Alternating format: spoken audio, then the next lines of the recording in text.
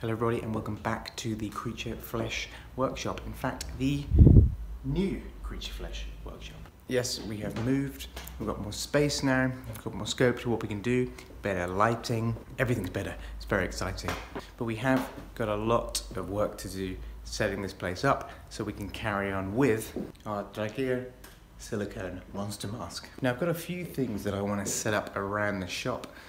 We are going to have a nice little airbrush station here that's dedicated just to airbrushing all of our silicone painting, that kind of thing.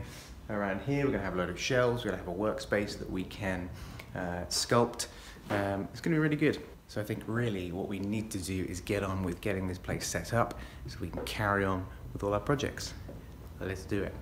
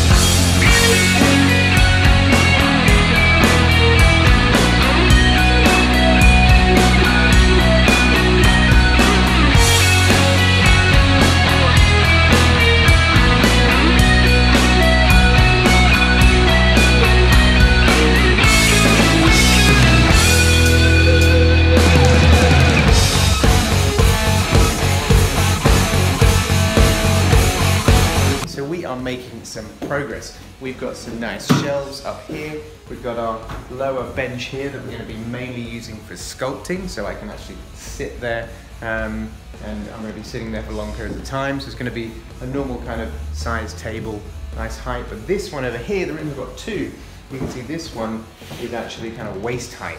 So this is when we've got things standing up on here, they're going to be kind of almost eye level, especially with our masks. Like this, so we've got it this height because it's just a nicer way of standing and painting.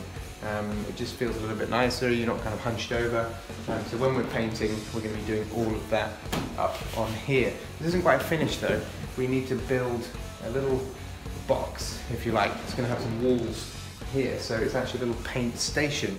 We're going to have a little Lazy Susan in the middle here so we can spin our piece around. And we're going to probably put a little extractor fan there as well, and that's going to hopefully get rid of some of the excess paint, and that's what the walls are there for as well, is to stop paint from just covering the whole shop. So that's what we're going to do next, so let's get on with it.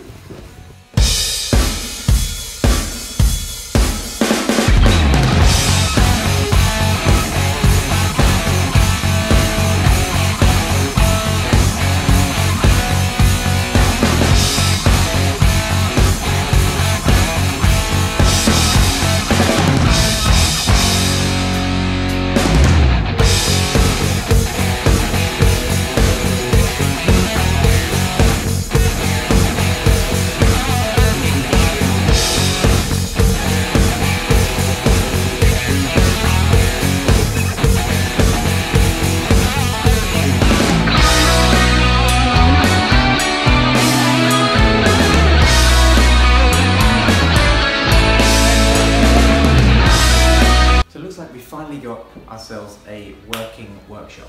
That sounds weird. We've got our paint station here that we've made, a nice little enclosed area where we can concentrate on painting, not get it all over the workshop. Got all of our stuff that we need there. Probably still needs a bit of work. Needs an extractor fan in there, maybe some lights around it too. But it's looking pretty good. We've also got our sculpting area over here. So this is going to be where we're spending most of our time. A little bit like the desk we had in the old place. It's a bit bigger, a bit higher, which is quite nice. The best thing is that we can carry on now with our silicone mask, which is very exciting. So if you haven't already checked it out, please check out part 1, part 2 and part 3 of the silicone mask build, and then join me next time for part 4 of getting on with this silicone mask. See if we get it to the next stage, which is going to be the moulding stage. That is very exciting indeed. So again, thank you for joining me, and we will see you on the next one.